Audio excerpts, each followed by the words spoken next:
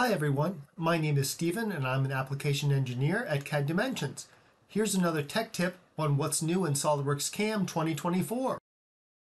SOLIDWORKS CAM has included cutting-edge smart manufacturing technology since its inception, including automatic feature recognition, knowledge-based machining, tolerance-based machining, and more.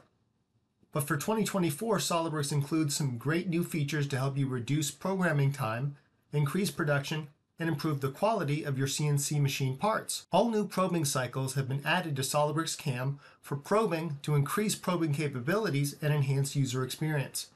New probing options specifically for CNC machines with Heidenhain controls have been added.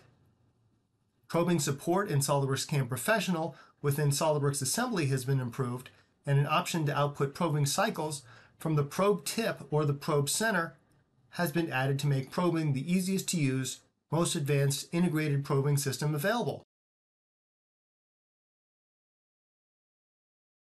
Great new user experience improvements have been added to SOLIDWORKS CAM 2024, including dynamic highlighting of machining features and operations when the mouse cursor is hovered over a feature on the SOLIDWORKS part model in the graphics area, and the ability to specify cut depths by a percentage of flute length makes SOLIDWORKS CAM both easy to use and exceptionally powerful. A new option has been added for dovetail, keyway, bore, and user-defined tools to drive the tool either from the bottom tip or from the upper or top of the flutes to ease programming and improve accuracy and quality. Option to suppress fillets and chamfers of mill features for volume mill operations has been added to make it easier than ever to reduce cycle times by as much as 80% and extend tool life by 400% using volume mill.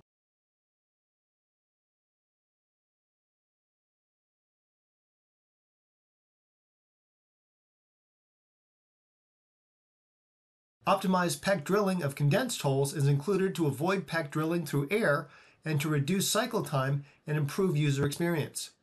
Improved options for condensed holes has also been added, including the ability to interactively condense collinear holes into a single hole or split condensed holes into multiple holes.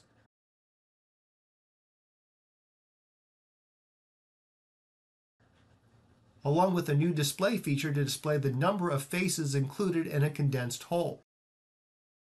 New for 2024 SOLIDWORKS CAM Pro includes an option to highlight recognized or unrecognized faces of a model for turned parts,